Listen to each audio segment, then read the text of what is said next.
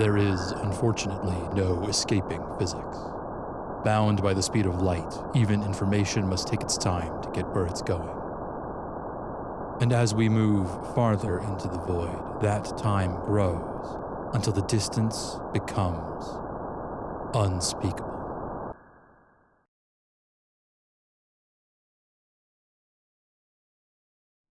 Sergeant West, same hat. I'm so glad that my message got through. I certainly never thought you'd respond to it as well. As you said, getting to hear and interact with a new voice is an unqualified joy, especially in our circumstances. Any novelty is welcome when you're confronted with seeing the same faces for years at a time, or the same view out the window. For me, it's the unfathomable vastness of interstellar space. For you, a planet with an atmosphere the colour and viscosity of a bad sinus infection, apparently. Yeah, I definitely get off more lightly than you on that front.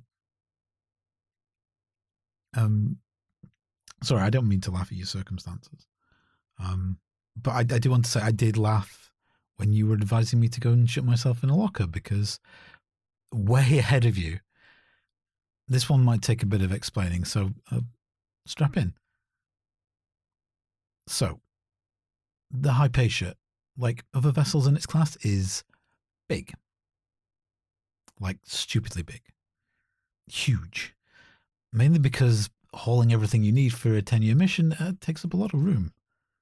And because of their size, it takes a while to put them together. You're looking at 12 years from drawing board to launch at least, and that's if everything goes smoothly. It's all top-of-the-line stuff when designed, but after a decade or so of construction, you often find that technology has moved on in the intervening time. Case in point, one of the labs that we're carrying was intended to have this big plant room attached to it, house all these bulky and noisy components that actually enable the lab to do its job. About 8 years into the build, apparently, along comes a deep-voiced entrepreneur toting a device the size of a mini-fridge that she claims will do everything our huge machine does for a fraction of the price. So what does the initiative do? Buys 2 of the new ones and seals up the mostly finished plant room, despite it having power and life support already installed. I mean, it might seem weird, but the mass saving alone is worth it when you work out the numbers.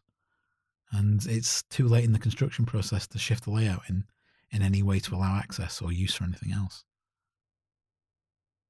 And guess what handsome livability and sanitation chief came across it while he was in the crawl spaces one day.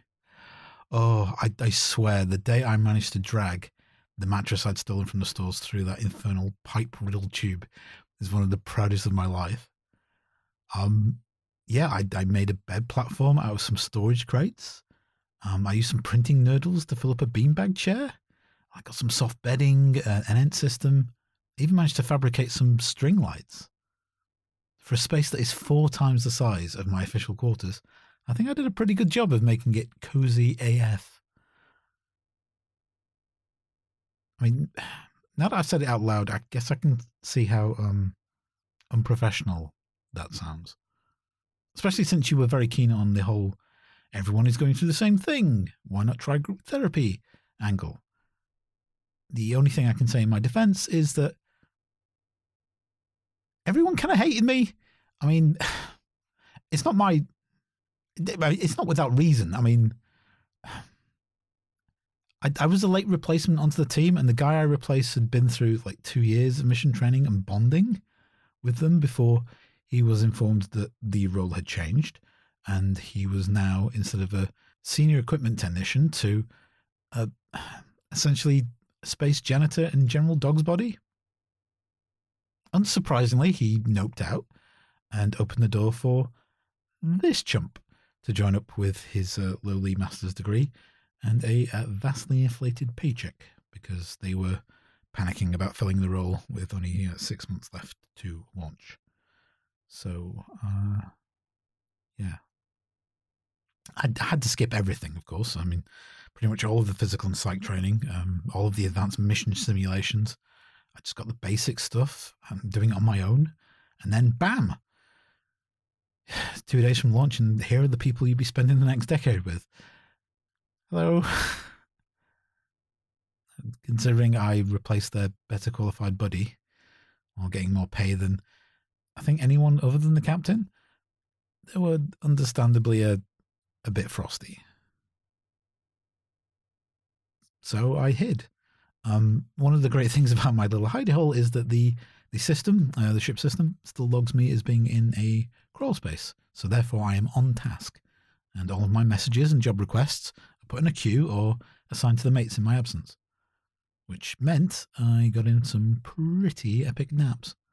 Even if I do say so myself. I could have slept for terror if competitive dozing was a recognised sport, which is something I'm secretly working on. The downside, I discovered, was that the shipyard had yet to install an alarm system in the room before it was closed off, which meant there was one day I emerged from the crawl space to find just all sorts of lights and noises going off. I mean, obviously what little training I had kicked in, and I made straight for my muster point, which is the cafeteria, which was empty. Like, it definitely seemed like something big had gone down. Like there was food left out, things scattered everywhere, but there wasn't a soul around.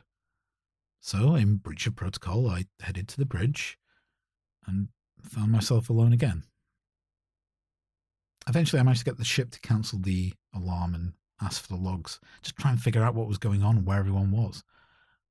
And there wasn't much detail. About 4 hours previously, the alarm had been manually triggered. But the who, where, and why was absent.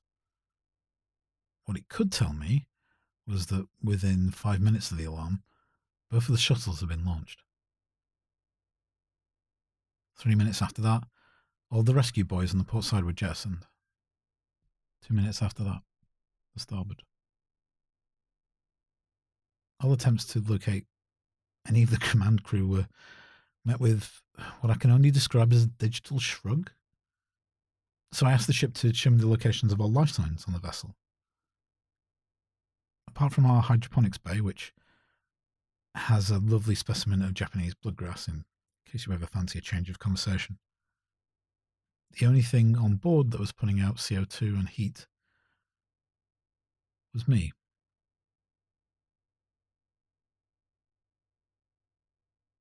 I'll admit it took a while to find my footing after that. There were upfront details that barely registered at the time.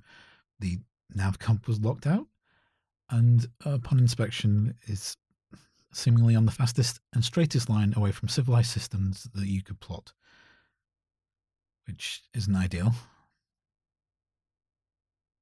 The engine deck is sealed and locked with bulkheads, but the sensors don't show any breaches or leaks. I can't bypass either. Thankfully, the telemetry to mission control is still running, so I was able to get in contact with them via text, and they seem really lovely. I mean, like very, very quick to reassure. Like they're doing everything they can to try and fix things remotely.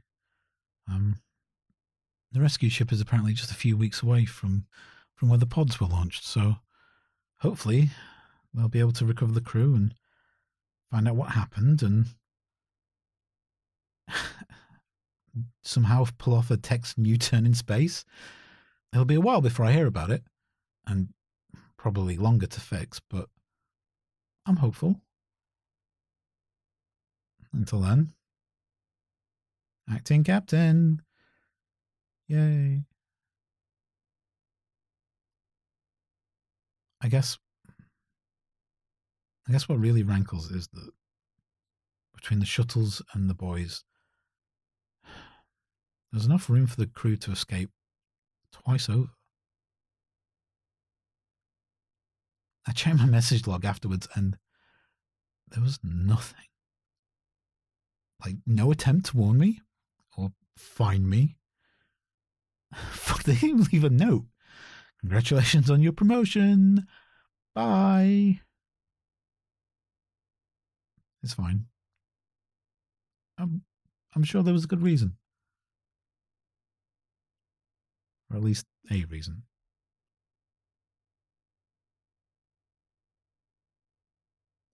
I've gone on for too long, and I still have another question to answer. Fuck.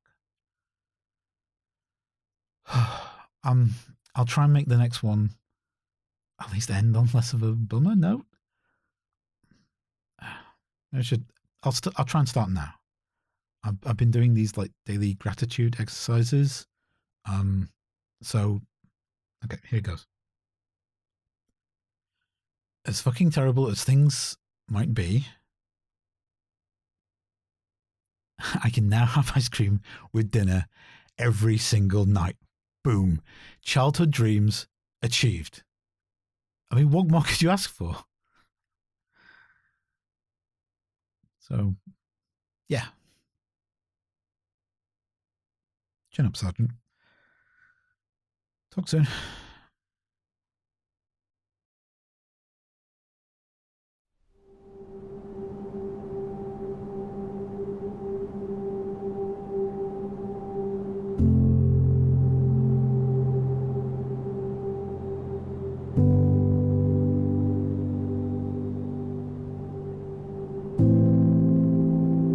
Unspeakable Distance is an actual play podcast of Communication Delay by Audio Quinn. A link to the game's itch.io page and credits for our players are available in the show notes linked to this episode. This podcast has been a production of the Library of Cursed Knowledge Podcast Network.